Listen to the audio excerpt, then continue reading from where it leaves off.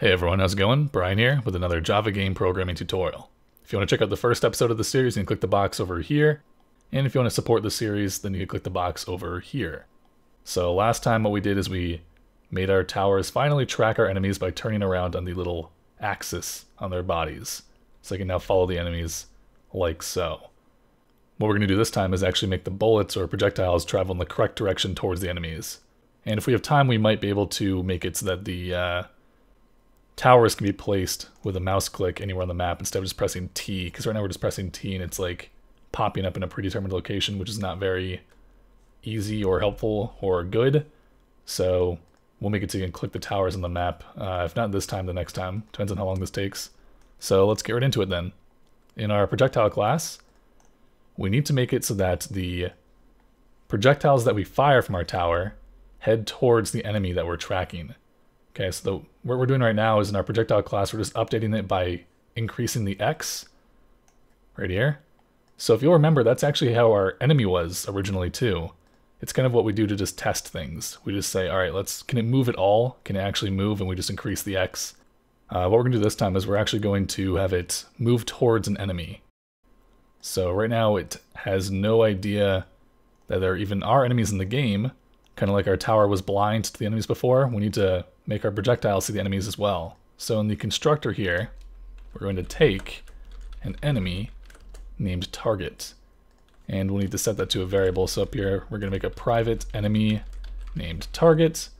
And then of course, in the bottom of the constructor, we're going to say this dot target equals target.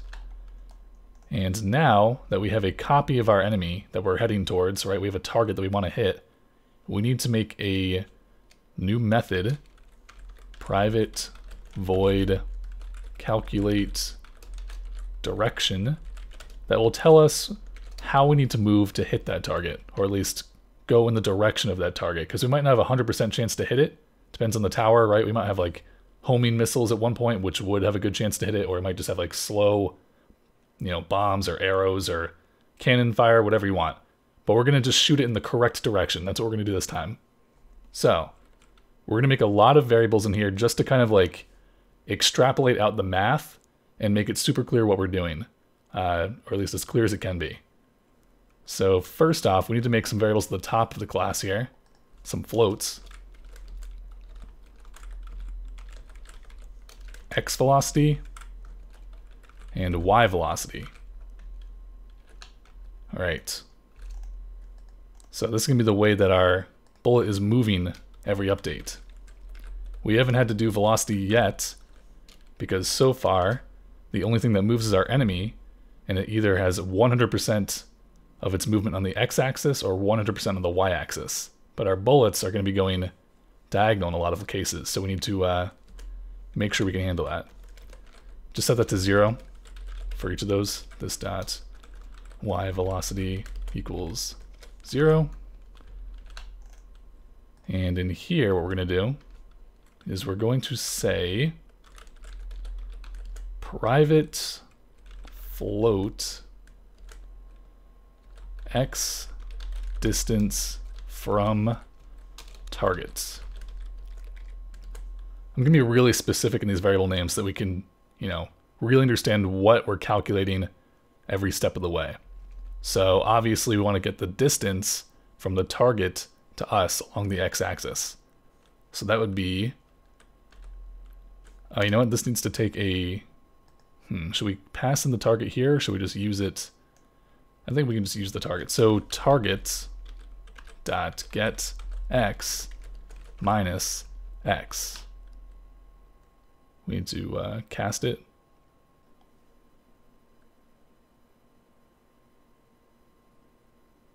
There we go. Just get rid of the private. We're already inside a private method, so we can't then declare a private variable inside the private method. It's just kind of assumed. All right. Float y distance from target equals target dot get y minus y. So x and y are the positional coordinates of our projectile, and get x and get y are the coordinates of our target that we're trying to hit. One thing we need to do is before this, we can say math.abs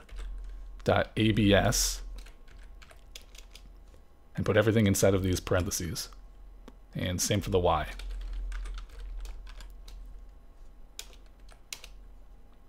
So what this is a method built into Java called absolute. So we're just getting the absolute value of whatever's inside the parentheses. And if you scroll over, it'll tell you a little bit about what that is. But all it really is if it returns a negative value from within these parentheses, it'll make it positive. And if it returns a positive value, it'll just keep it positive. So the reason we do that is because, say, the enemy's x is at 100, right? 100 x pixels. The projectile's x is at 50. 100 minus 50 is 50. So we know that we're 50 pixels away from the enemy, right? But what if the enemy is at 50 pixels and we are at 100 pixels? That means 50 minus 100 would give us negative 50. And so our distance would be negative 50 pixels, which obviously makes 0 sense, right? That'd be closer than a 0 pixel distance. So math.absolute is just going to say, in that scenario, just return 50. If it was negative 50, make it 50. Whatever's in here, just make it a positive number that we can work with. So now we can have total distance from target, and guess what this is going to equal? It's going to be x distance from target plus y distance from target. And a variable we probably want to make above all this is a float called total allowed movement equals 1.0f. And so what we're doing here is whatever we calculate for our direction, as far as the x direction and the y direction, we want them to add up to be 1. So the x is going to be somewhere between 0 and 1, and the y will be somewhere between 0 and 1, and together they'll equal a total directional movement of 1.0f. So imagine if we just want our bullet to move, actually paint open here. So imagine if our tower is right here, right? And our enemy is over here. The x-axis, just pretend they're equal on the y-axis. Our bullet is just going to move straight to the right. So that would make our x movement 1.0f and our y movement 0.0f. Just pretend that that's 0, because it's going straight to the right. But if our enemy was actually right here, it might be different, right? If it's perfectly up to the top right of us at a 45-degree angle, then we'd have 0.5 movement on the x and 0. I'm just going to stop writing in paint because it's not turning out very well. You know what I mean, though, hopefully. If it's going straight to the right, we're putting all of our movement onto the x-axis. If it's going up and to the right, we want to split the velocity between x and y, so we go up to the right. And if it's straight up, then we just want all of it on the y velocity. So our total allowed movement is 1.0f. And we can kind of go in this in more detail later, and you need to experiment around with this as well. Once we create this method, you could change this number and see what happens. But for now, we're just going to have it at 10f. So float x% of movement equals x distance from target divided by total distance from target. And then we can have our x velocity equal to x% of movement, and y velocity equal to our total allowed movement minus our x% of movement. So that way we're guaranteeing that together our x velocity and our y velocity will equal 1.0f. So those are the two things we needed for our movement, right? Because up here we have our x position, y position, speed, and then what direction we're going on the x and the y. X velocity, y velocity. If we go down further now, we want to check some things.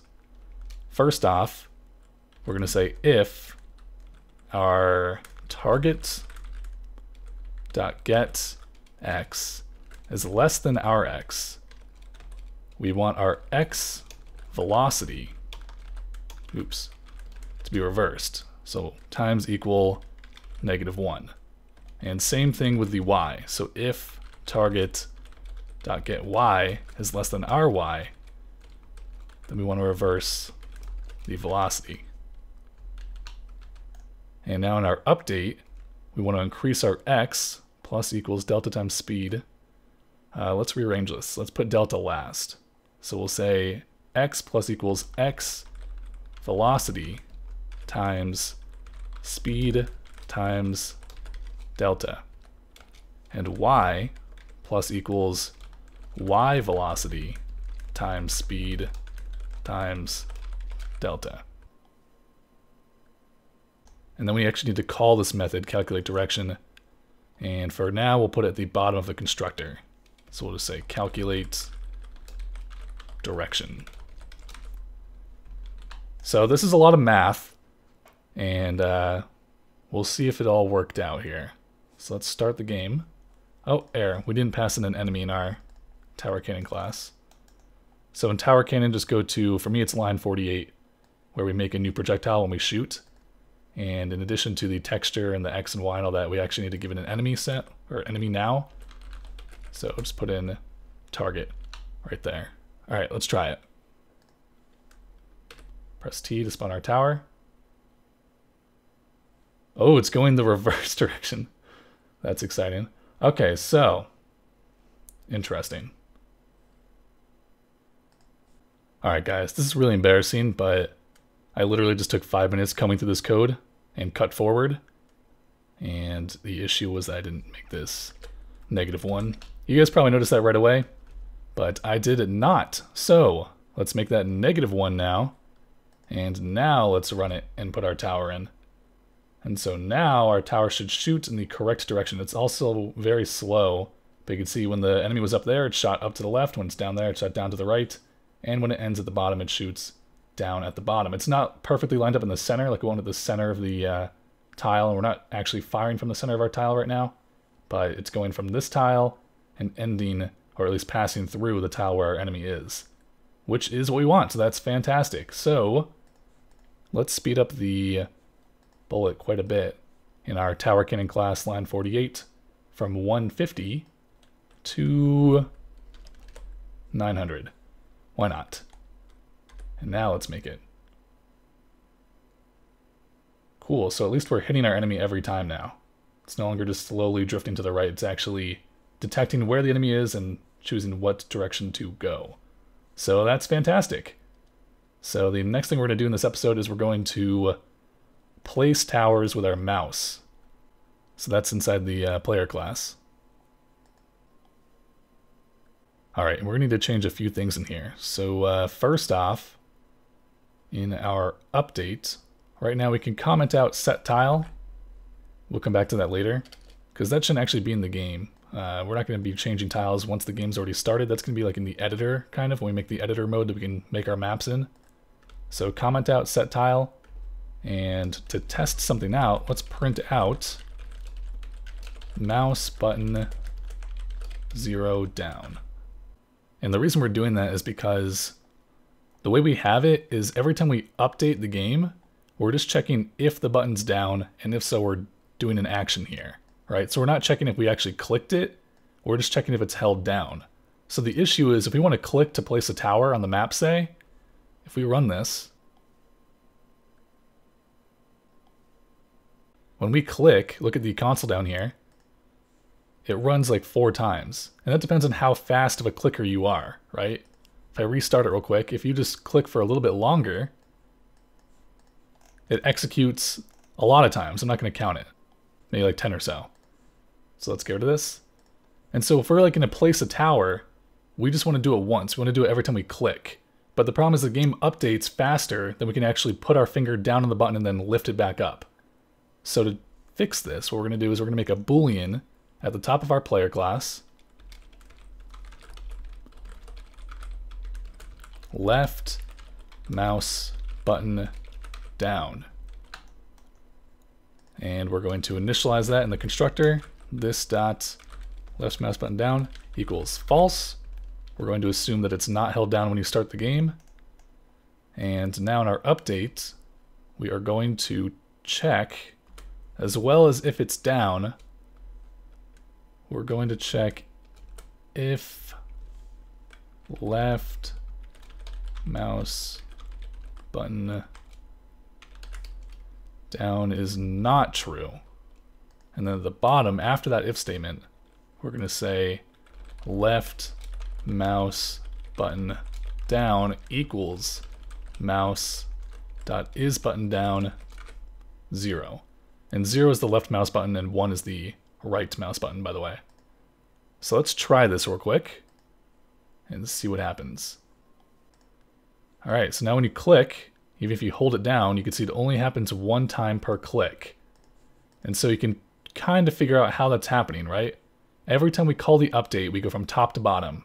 And we're saying if the left mouse button is currently held down and the variable left mouse button down is false, that means that... Wait, what do we set it to? Yeah, false. That means that it was previously up, as in not being clicked. So we're going to count that as a click and do whatever we want to do in here. And then after we do that, we're going to say, all right, it's held down now. So next time we update, we're going to say the mouse button's down and it was down before. So this right here will be false. So we won't do anything in here. Hopefully that makes sense. Let me know in the comments if it doesn't, and I could try to explain it further next episode or something. So now that we fixed that minor issue, now that we're actually only executing the code in here every time we click instead of multiple times just because the mouse button's down, we can copy and paste this code under the letter T in our keyboard to make a new canon. Just copy that whole line right there and replace our printing with that line. And to test it out, we can run it, and when you click, the tower should appear down there. All right, that's working. But we want the tower to appear where our mouse is. So right now we're passing in a tile. We're saying get tile 18.9 for me, which is just randomly chosen and arbitrarily kind of entered those numbers. But instead what we should do is, if you look at our method for the set tile, because remember we were already tracking the mouse position for our set tile before, so we can like draw the map. We're just going to copy what we have right here. You can literally copy it, or you can just type it in again. So for the x, that'll be mouse.getX divided by 64, which is our tile size. So if we run that now, it'll still be in the same y, but the tower will appear on whichever x that our mouse is at, as you can see here. Now let's set the y, which is a little bit more complex. The y is open parenthesis, height in all caps, minus mouse.getY minus 1, and then get outside the parentheses and then say divided by 64, which is what we had up here, except I didn't do something right here. Get tile, mouse.getX, height, oh, close parenthesis right there. Alright, so now let's try it. Now when you left click, you can place towers on the map wherever your mouse is, and they will fire at the first enemy in the wave. Pretty cool, huh? You can make as many as you want. So I think that's it for this episode. Next time we're going to probably work more on our tower's aim. As you can see, they're a little bit far off here, and they're not really going towards the center of the tile. Or we might work on actually killing our enemies with health and stuff like that. Let me know what you guys want to do next, and we can progress from there, whatever is more popular. I might ask you guys on the Patreon feed and see what you guys think over there. But yeah, thanks for watching, and I'll see you next time.